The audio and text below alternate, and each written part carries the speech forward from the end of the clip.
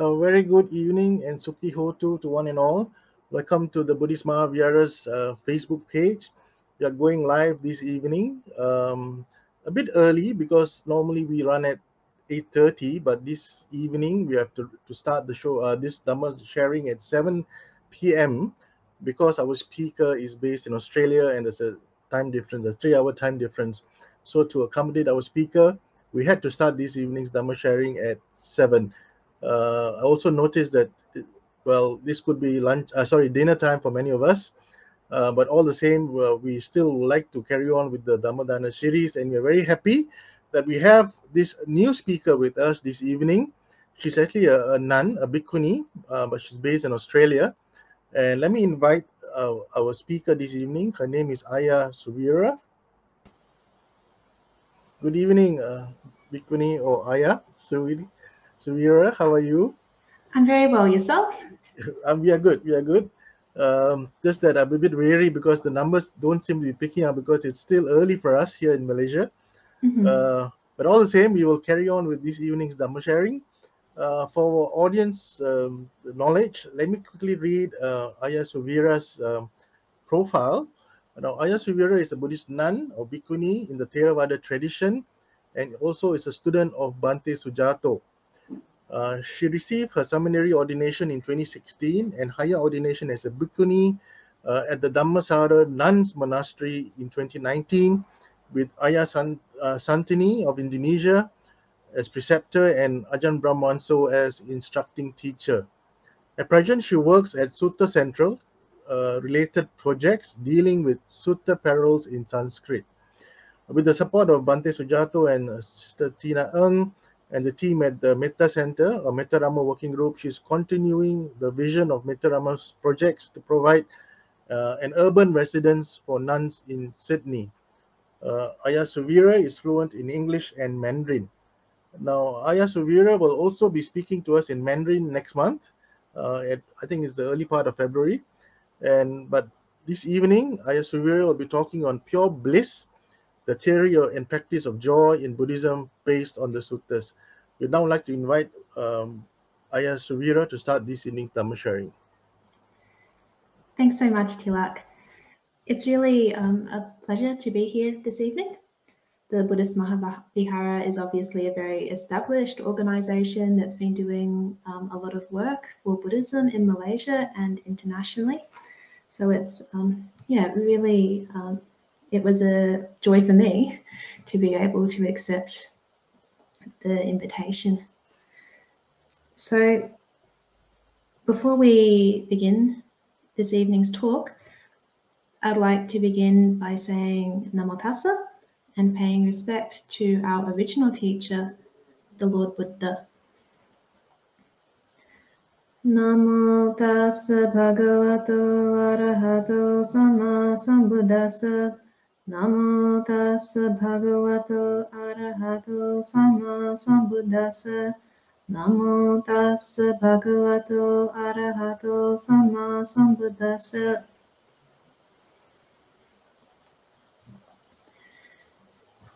And to ease into the talk this evening, I thought it would be nice to spend a few minutes, briefly just sitting quietly and doing a little bit of metta meditation, because metta is obviously a joyful state.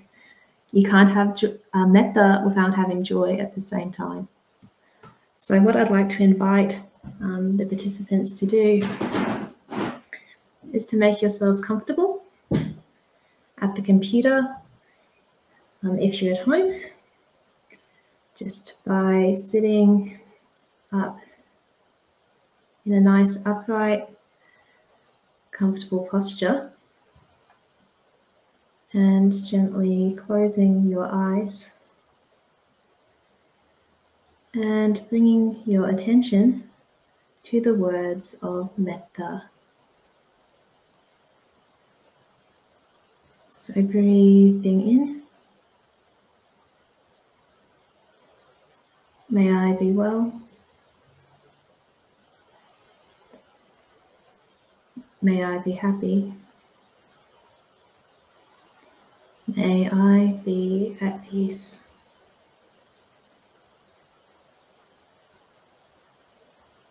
And breathing out. May I be well. May I be happy. May I be at peace.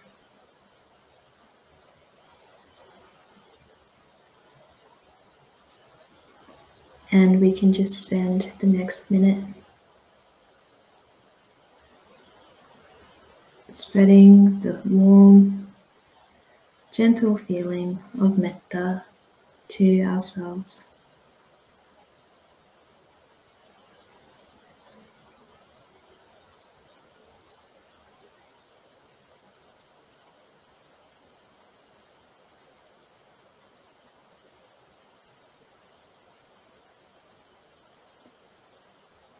Making the feeling of metta fill our whole bodies, from the top of the head to the soles of our feet.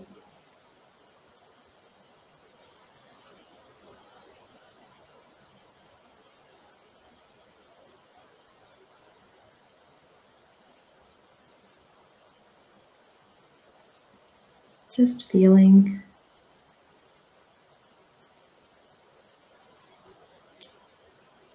the feeling of friendship and acceptance with ourselves.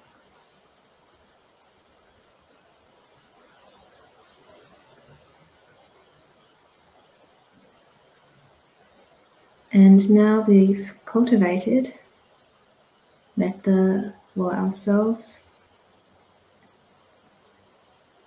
we can spend a minute to spread metta to others.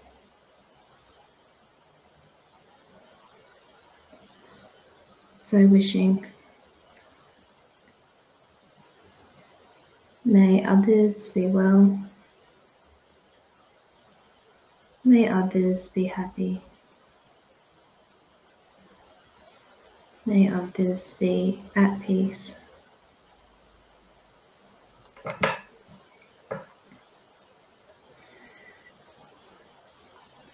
To all of our friends, our relatives, people maybe we don't know so well, to all of the people around us in our lives. May they be well. May they be happy. May they be at peace.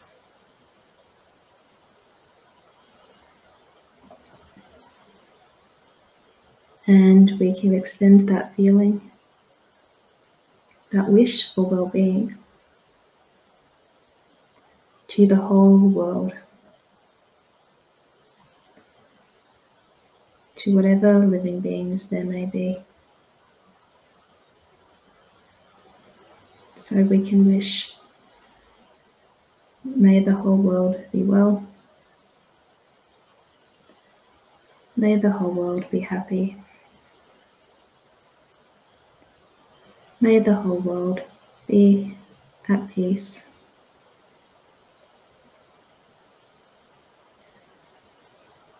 We can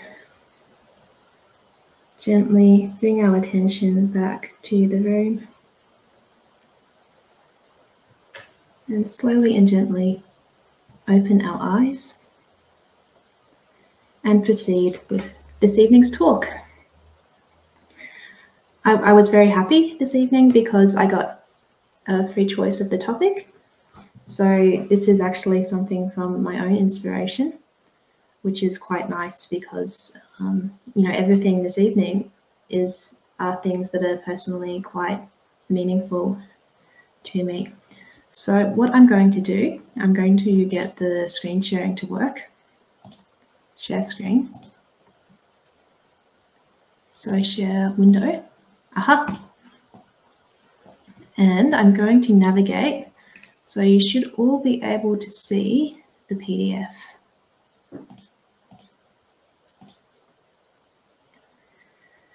So if everything's worked correctly, you should be able to see the PDF that's going with this evening's talk.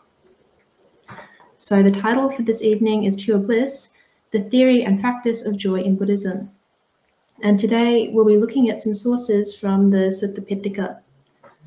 So in the three baskets of the Pali Canon, the Sutta Pitaka is the basket of discourses. So the Buddha's teachings known as suttas. So I just wanted to share some images, first of all, because in Sydney at the moment, we're quite lucky to have an exhibition on at the moment, which is focusing on these amazing statues of arhats that have come from Korea. And, you know, there's lots of statues of arhats in the world. What's so amazing about these ones is that their faces have actually been sculpted to show, you know, realistic human emotion. So, you know, we have these stone statues and some of them are wrapped in, you know, their robes, meditating happily, and they're smiling, which is very nice because, you know, sometimes when people get this image of arhats, which is, you know, arhat is the Sanskrit term for what we call an arahant in Pali, meaning a worthy one, so an awakened being. Sometimes when we think about what an arahant actually is, we might not necessarily have this kind of fully fleshed out emotional picture. So I like these statues because they show that awakening is something that happens, you know, in the human world, that happens in this embodied context, you know, of our lived experience and of our emotions. So we have this beautiful gentleman on the left who's, you know, just meditating happily. And on the right, we have another very happy gentleman who's holding a wish-fulfilling jewel, you know, which is called Chintamani in Sanskrit.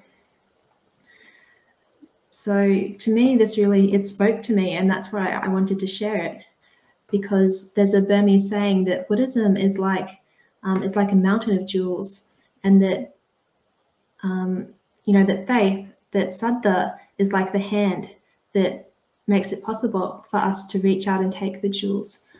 You know, otherwise, without that faith component, those jewels, they just stay there in the mountain. You know, there's no means for us to actually take them back and to absorb them into our lives.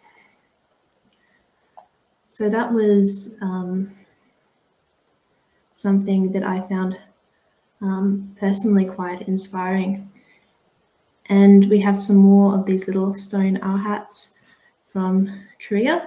You know, these ones are 600 to 1,000 years old. And, you know, even 1,000 years ago, this image of an awakened being, it was something that would have been inspiring in people's lives. So people, you know, just ordinary people, farmers, you know, they would have, you know, prayed to these arhats, even if they didn't have a sophisticated understanding of Buddhism. They could appreciate, you know, there's something sacred or something special in this ideal of a perfectly awakened being. So these ones I should have mentioned, they're from a temple called Changyongsa Temple. And I think there were originally 500 of them in this collection, but maybe not all of them were remaining.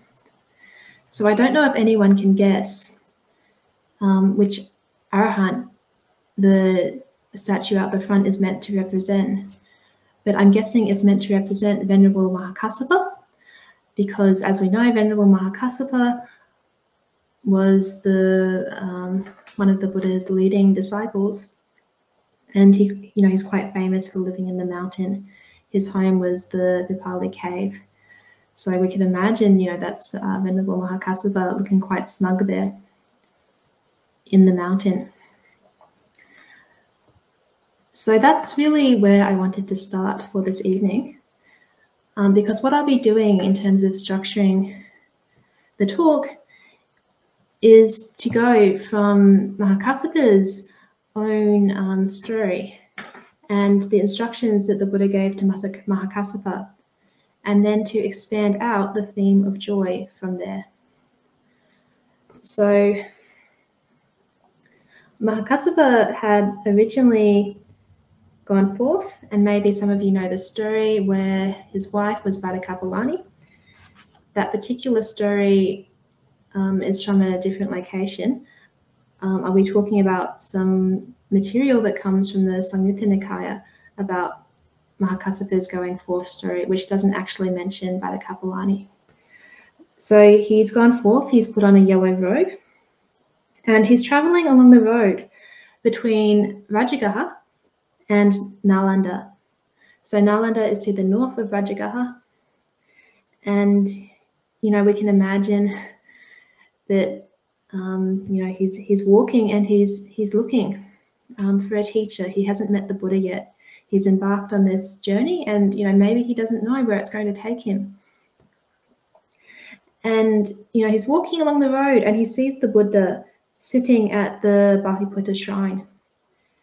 And Mahakassapa, he had this incredible faith in the Buddha. And his exclamation is that if there's any enlightened being, this is it. And he immediately goes to the Buddha and requests to become his disciple. So, clearly a very important turning point and encounter in Venerable Mahakassapa's life. And after Mahakassapa has, been accepted as the Buddha's disciple, the Buddha then gives some instructions to Mahakassapa. He gives an awada, he gives some advice. And this actually forms Venerable Mahakassapa's ordination. So I wanted to share this advice that the Buddha has given to Venerable Mahakassapa. So this is from the Suvira Sutta in the Samyutta Nikaya, in the Kassapa Vagga. So that's in the chapter on Venerable Mahakassapa. So reading from the Sutta. When I had said this, the Blessed One said to me, Kassapa, if one who does not know and see should say to a disciple so single-minded as yourself, I know, I see, his head would split. But knowing, Kassapa, I say I know. Seeing, I say I see. Therefore, Kassapa, you should train yourself thus. I will arouse a keen sense of shame and fear of wrongdoing towards elders, the newly ordained, and those of middle status. Thus, you should train yourself. Therefore, Kassapa, you should train yourself thus. Whenever I listen to any Dhamma connected with the wholesome, I will listen to it with eager ears, attending to it as a matter of vital concern, applying my whole mind to it. Thus, you should train yourself. Therefore, Kassapa, you should train yourself thus. I will never relinquish mindfulness directed to the body associated with joy. Thus, you should train yourself. And to me, that's very interesting advice, because we see there are three things that the Buddha has told Venerable Mahakassapa to do. So the first of those things being to have what we call hiri-ottappa, or this sense of conscience and the sense of knowing what's right and wrong in front of the elders, the newly ordained, and the middle monks.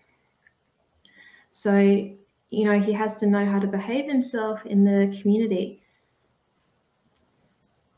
which is obviously a very important aspect of joining a community, because that's what Venerable Mahakassapa has just asked to do.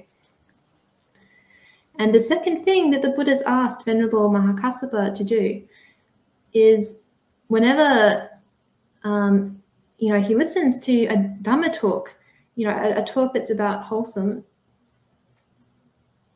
about the wholesome or cultivating wholesome states, what he should do, he should listen to it with eager ears, attending to it as a matter of vital concern.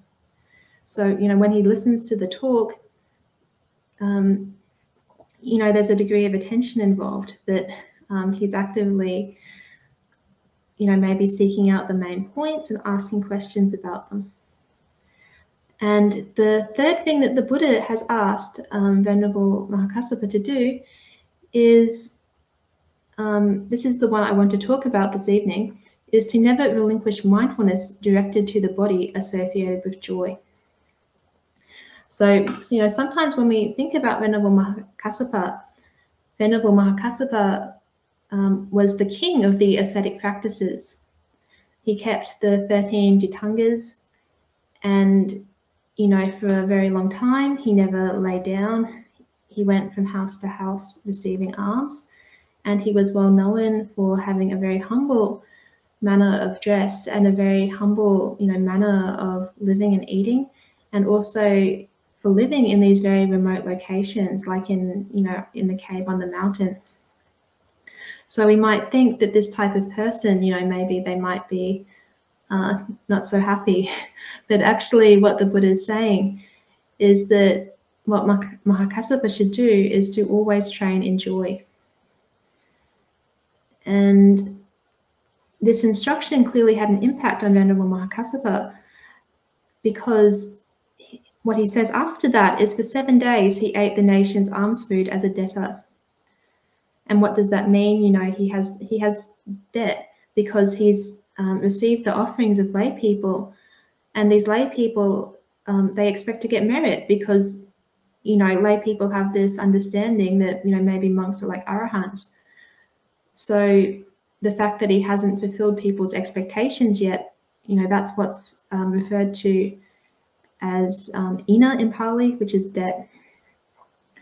But on the 8th day, Mahakassapa fulfilled everyone's expectations and was enlightened. And, you know, his enlightenment was so obvious that what he's saying about his own awakening is that you may as well try to hide an elephant behind a palm leaf, because there's just no point trying to hide the 6 insights that Mahakassapa has obtained. Those 6 insights being the Chalabhinya. So the Chalabhinya, these like 6 higher knowledges, including psychic powers, the divine ear, knowledge of the minds of others, knowledge of former abodes, former lives, the divine eye, and the destruction of the taints. So what I'm going to do, I'm going to talk a little bit more this evening about this concept of what it means to train in joy. Because actually, as Buddhists, when we undertake the Noble Eightfold Path, we can also say that the Noble Eightfold Path in Pali is piti-gamaniya. It's to be walked with joy. So actually, the whole practice of Buddhism can also be described as a training in joy. And joy is obviously something we feel with our bodies. And the Buddha's asked Mahakassapa, you know, to practice that bodily awareness, that bodily mindfulness that's accompanied by joy. So I wanted to expand that out a little bit in terms of what do we actually mean by joy in this particular context of meditation. So one scheme of talking about meditation that is found in, say, the Satipatthana Sutta and in other places in the canon is a scheme called the Bhujangas. So Bhujanga is made up of 2 words. The first of those words is Bodhi, meaning awakening, and the second of those words is Anga, meaning a limb. And, what are these limbs of awakening? So we have the first one, which is Sati, which is mindfulness. The second one, which is Dhammavichaya, the investigation of principles or the investigation of dhammas. The third one, which is Virya, so energy. The next, which is Piti, here translated as rapture. The next, which is tranquility, Passaddhi. We also have meditative absorption, which Bhante Sujato has given as immersion, Samadhi, and equanimity, which is Upekkha. So we come to meditation, and the Buddha said, when we meditate, all meditation has to come through this gate of mindfulness. And what he's actually said about that is that mindfulness is always helpful. So we take up a particular theme or topic of meditation, and we bring a certain clarity of mind to that. And, from there, we discern between wholesome and unwholesome states, and that ability to know the difference between, yes, this is wholesome, and, no, this is not wholesome, or, yes, this is blameless, no, this is not blameless, between a refined state and an unrefined state, or between a bright state and a dark state. Actually, that discernment is called Dhammavichaya. So we've come to whatever, mind we brought into the meditation with mindfulness, and of the possible mental states we have, we've been able to separate them out into ones that should be cultivated and ones that shouldn't be cultivated. So from there, we proceed with the cultivation of wholesome states. And as we develop wholesome states, our minds acquire energy, because, that unwholesomeness was really oppressing our minds beforehand.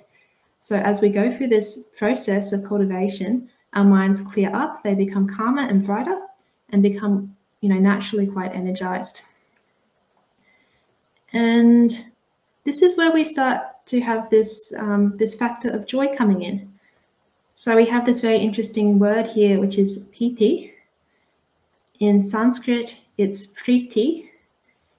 And here it's rapture. So this piti is one of the 2 major Pali words for happiness or joy. The other one of them being sukha. So piti has this quality of being quite engaging or exciting to the mind.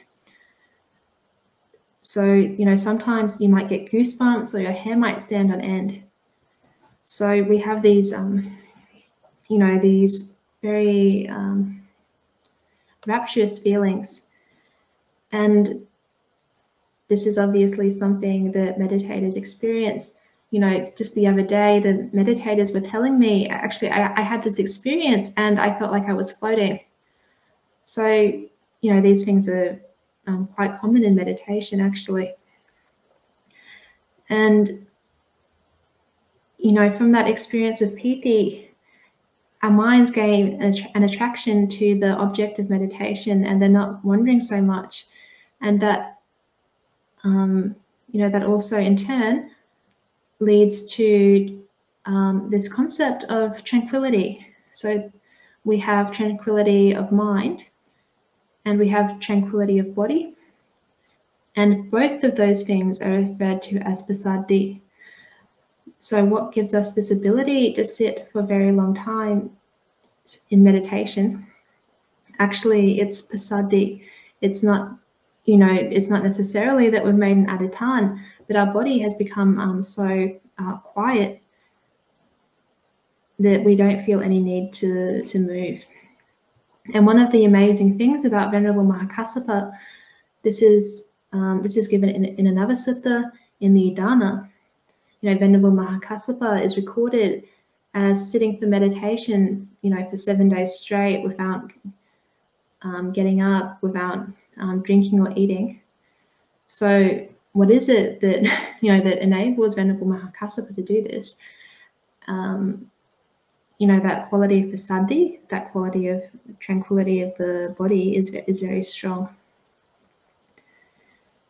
And we have samadhi. So samadhi here being a kind of synonym for jhana. So any of the 4 jhanas.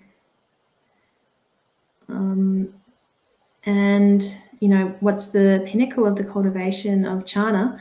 Actually, it's upekkha. So this very purified and neutral emotion.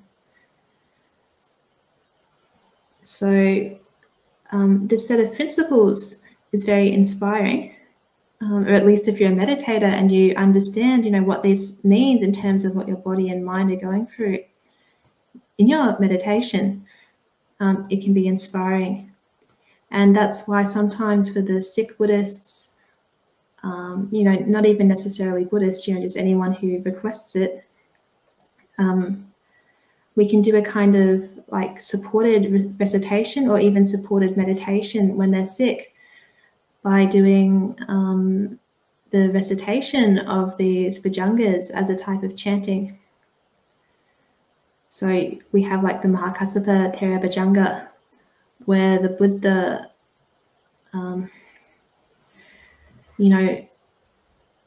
or one of the leading disciples, I'm not quite sure which one it is, actually recites these bhujangas to Venerable Mahakassapa during his illness.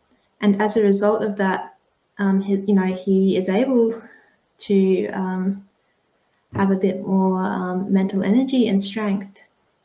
His mind brightens up a bit and he recovers from his illness. And in Western medicine, there's something these days which is called the relaxation response, which has some parallels to the use of these bhujangas as a way of relieving the suffering of a sick person. Because obviously when our body relaxes, that in itself will do a lot to improve our circulation and, to help calm down the whole system, which, it clearly supports healing and immunity. So what's actually being said here, I've taken this particular excerpt from the Anguttara Nikaya, is that when these 7 awakening factors are developed and cultivated, they fulfill 3 knowledges. So actually these bhujangas, this cultivation of piti through meditation, this cultivation of these joyful emotional states, right through to this very refined emotional state of upekkha as the pinnacle. When these are cultivated, they fulfill the 3 knowledges. So they can take you right through to complete awakening. So the 3 knowledges being the recollection of past lives, and the knowledge of beings being reborn according to their karma, and also they realize, I'm just reading from the text here, the undefiled freedom of heart and freedom by wisdom in this very life, and live having realized it with their own insight due to the ending of the defilements. So very interesting. So we see in Venerable Mahakassapa's case, what would that mean? Mahakassapa's training in joy, actually that instruction by the Buddha, it was an instruction that would have taken him through to the cultivation of the bhujangas and the cultivation of complete awakening. So I have a nice little picture here too. I'll just get my picture up. I have, that's Ajahn Chah looking very happy there with his hands in the air. that particular picture was taken on one of Ajahn Chah's visits to the UK. And Ajahn Brahm actually has that picture on his personal shrine. Okay, so I've scrolled too far. So, we've been talking about the bhujangas, and some of the bhujangas are calming and some of them are energizing. So we can see on the top of the screen, so which of them are calming, which of them are energizing. So out of them, the awakening factors of tranquility, immersion, and equanimity are calming. So we have passaddhi being tranquility, samadhi being immersion here, and upekkha being equanimity. So these are the calming set within that set of 7. And some of them are energizing. So within the set, Dhammavicaya being investigation of principles, Virya being energy, and Piti being rapture are the energizing ones. So what that actually says here is that quality of joy, it brings brightness and energy to the mind, because when we lack joy, we lack energy. So, like if we're feeling depressed or something, the whole world is kind of grey, like you can't see or taste or smell anything properly. You just have no focus because, your mind is very scattered. But when we have joy, actually, it becomes a lot easier for the mind to calm down, because that quality of contentment means that the mind's not being, dragged all over the place by whatever comes up. And I have one final reading. So this will be the reading that I'm going to close on. And this is just a reading from the Mahanama Sutta. And I wanted to share this because there's a very beautiful Pali saying that we'll wrap up on today. So the Pali saying is, Sukhino Chittang Samadhyati, the happy mind enters Samadhi. So if you want to know, actually, why isn't my meditation progressing? Actually, the first question we should be asking ourselves is, am I happy? And I used to attend a temple, actually. I used to attend Gold Coast Temple, very lovely Dhammayut temple called Sangharatanaram. And when I was a student, I would have been about 18 or something. I used to take dana there sometimes before I went to Perth to go stay at nunneries for the first time. And every time I went to that temple, one of the monks used to ask me, are you happy? And I thought it was a bit strange at the time, and I thought maybe actually, maybe the Venerable just has limited English. But if we look at this question, are we happy? Actually, this is the most important question for whether we succeed or fail in meditation, because if we come to our meditation and, if we aren't content, if we aren't grateful, there's not really much of a foundation for the mind to actually settle down, because all of those qualities, the contentment, the gratitude, those are what stop our mind from moving all over the place and make meditation possible. And what's being said here in this Mahanama Sutta is that when you're joyful, rapture springs up. When the mind is full of rapture, the body becomes tranquil. When the body becomes tranquil, you feel bliss. And when you're blissful, the mind becomes immersed in samadhi.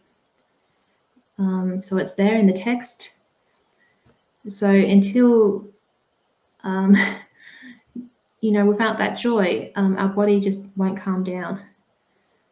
It's actually the joy, which is, that joy that comes from letting go, which is what gives us the ability to sit for longer periods of time and to actually stabilize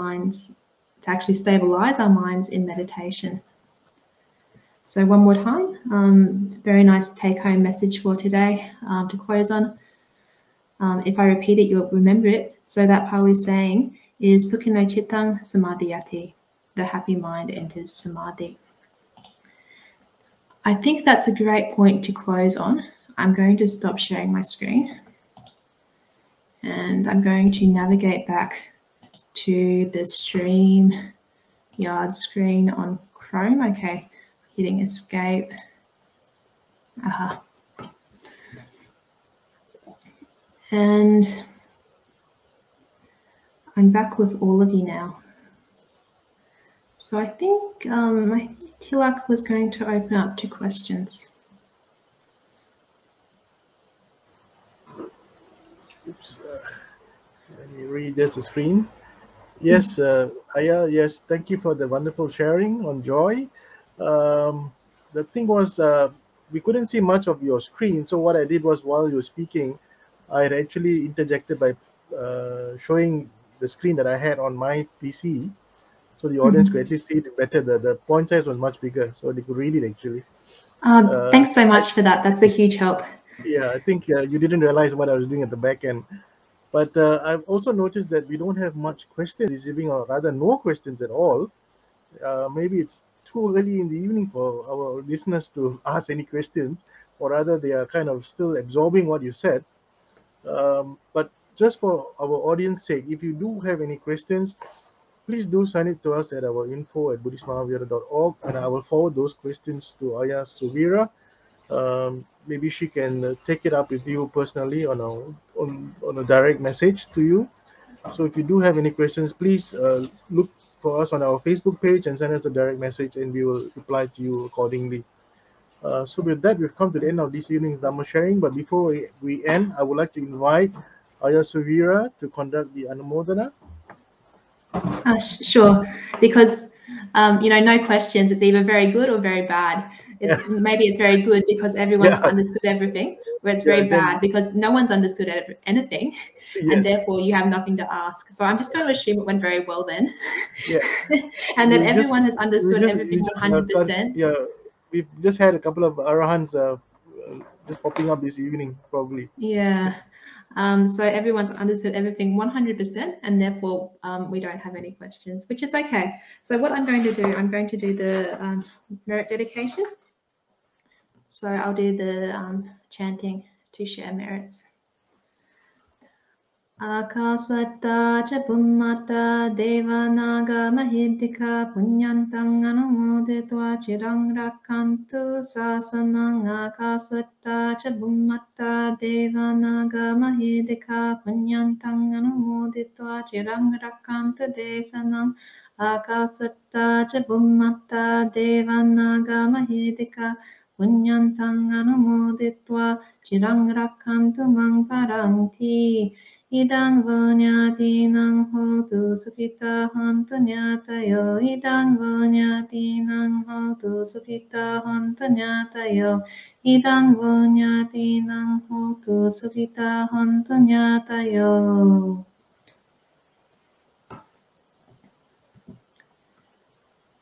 Okay. Thank you, everyone.